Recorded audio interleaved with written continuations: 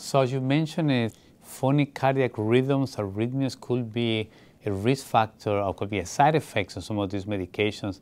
And we talked about before that COPD is not a disease that is limited to the lungs. This patient has significant cardiovascular conditions. So how are we doing as a healthcare provider to treat their cardiac risks? Are we using beta blockers? Are we using those medications appropriately? Or I have a lot of my colleagues that they have concerns about it.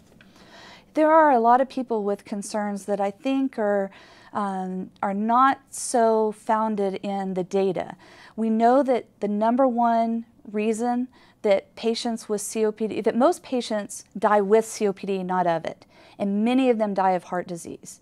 We know that beta blockers, especially the cardioselective beta blockers, not the non-selective ones, but the cardioselective ones, are actually ones that can be used safely in patients with COPD. And if your patient has heart disease and they have COPD, then they really do need that cardioselective beta blocker.